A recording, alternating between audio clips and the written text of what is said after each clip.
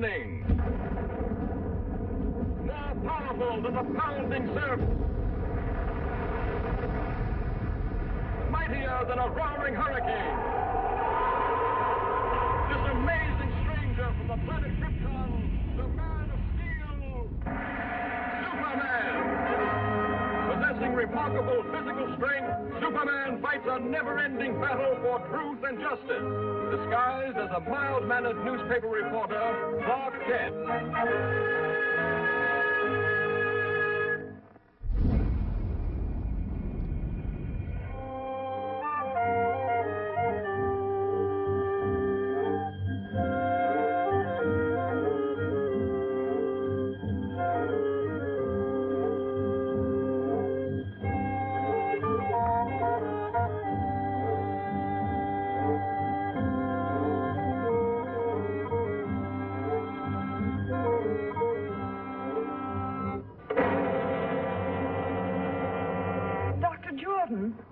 Dr. Jordan!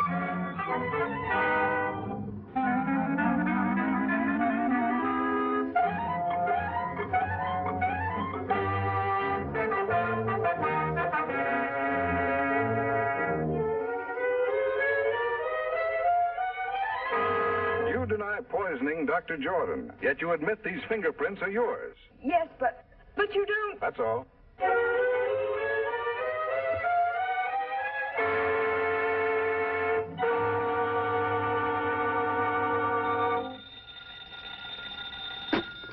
Kent speaking. Hello, Daily Planet. This is Dr. Wilson of the Egyptian Museum. I've just uncovered something that may free Miss Hogan. Yes, Doctor. I've been feeling much better lately, but I'll be right over. I'll see you later, Lois. Doctor's orders. Doctor, my eye.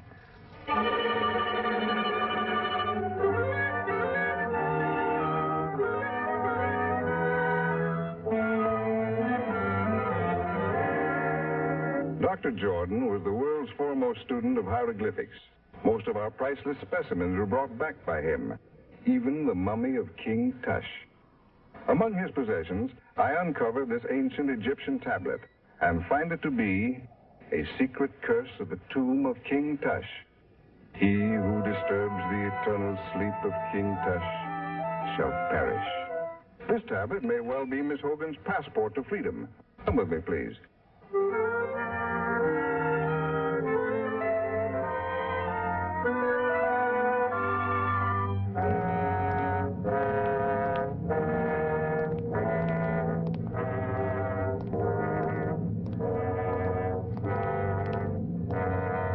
Over 3,000 years ago, the valley of the Upper Nile was ruled by an old and powerful king. He had been warring with the Lower Nile for many years, and just before the old king died, he called his son to him, a young boy of 12. He commanded his giant guards to swear an oath of eternal allegiance to the boy prince, to guard him constantly in this world and the next. Shortly after, the old king died. A youth of 12 now ruled the kingdom of 10 million people. But the boy was not fashioned for such responsibility, and being of a sickly nature, soon became ill himself. Never was a person attended more faithfully than this youth, yet he withered away and soon died. True to their oath of allegiance, each of the royal guards drank poison, so that they might continue to protect the spirit of their young king in the Valley of the Dead. Here in these catacombs, Dr. Jordan has reconstructed the burial vault exactly as he first discovered it in one of the pyramids. Working for years in absolute and frenzied secrecy, he finally duplicated an ancient mystic formula, which he called the fluid of life. Just before he was found dead, Dr. Jordan had inoculated each of the mummies of the giant guards.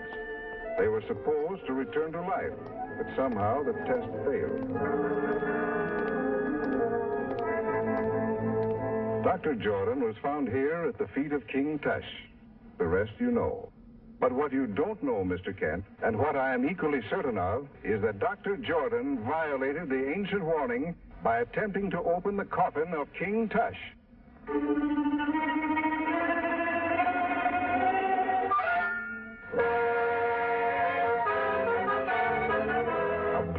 needle. That's how Dr. Jordan was killed. Yes, and Miss Hogan is a free woman.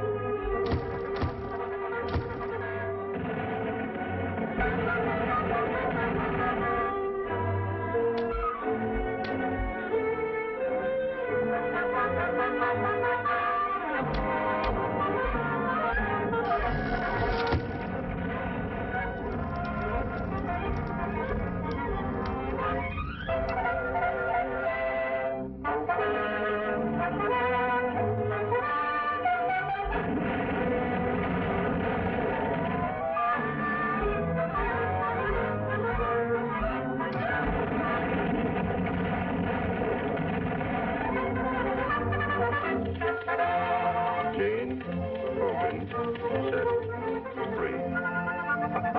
This is one time I've scooped you, Lois. Yes, lucky for you, I was hurt. Incidentally, who told you I was at the museum?